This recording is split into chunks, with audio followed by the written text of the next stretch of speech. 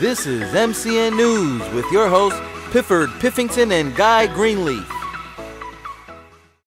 This week's top stories. Government issues damning response to 200,000 signatures for a cannabis legislation petition. They'll never stop us. While campaigning in the legal marijuana state of Colorado with Senator Mark Udall, Hillary Clinton takes time out at a coffee shop and cracks a pot joke. Another thing you'll never find in her emails. Voters in the two earliest presidential voting states feel they should be able to set their own marijuana laws without federal interference. When asked, one voter responded, "Leave us alone, Uncle Sam, you'll get your cut." New York is jumping on the marijuana bandwagon. Come January, you'll be able to legally medicate throughout the Empire State. Don't wait till then to see if you're eligible. Go to MarijuanaDoctors.com and make an appointment today with a physician licensed to prescribe you a card.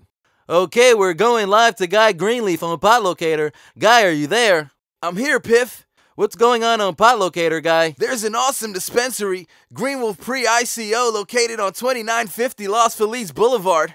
The Happy Boulevard. Los Angeles, California. They've got grams from 10 to 15 Deutschmarks, Kush OG, Kosher OG, for our acidic friends, Venom OG, Yoda's Brain, Feel the Force. Pass and puff puff. Give him a visit if you're ever in the Los Angeles area. Just let them know your friends at Marijuana Doctor sent you. Back to you, Piff.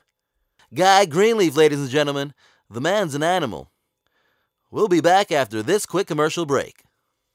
Get ready for another high-smoking lifestyle. We'll venture into the lives of those who can afford to cultivate it, supply it to those who consume it. If you're looking to take a 420 vacation, look no further. Go to 420friendly.com and find all accommodations and lodging for your 420 vacay. All that and more on the next episode of Lifestyles of the Lion Who Bake It with me, Cannabis Leech.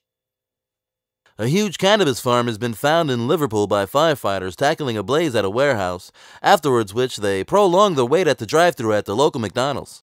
We here at the Medical Cannabis Network hope that marijuana becomes legal not only in the United States, but all over the world. We want our politicians to see the uses that marijuana has and stop acting like they don't already smoke it. This is California Lieutenant Governor Gavin Newsom at the 2014 California State Democratic Convention, and we wish all our politicians felt the way he did when he made this speech. But for almost 20 years now, we sat back admiring our accomplishments while the world, nation and states like Colorado and Washington have passed us by. It's time to legalize, it's time to tax. It's time to roll up and light a fat sack. Light one up for a healthier America. Easier said than done, Gavin. Easier said than done. A wedding in Oregon last week did the first and coolest thing in history. They had a smoke tent with its very own bud tender. John and Whitney Elledge, those innovators, had weed instead of alcohol at their wedding. Everyone enjoyed it, including an 81-year-old woman who hasn't smoked since the hippies were hippies.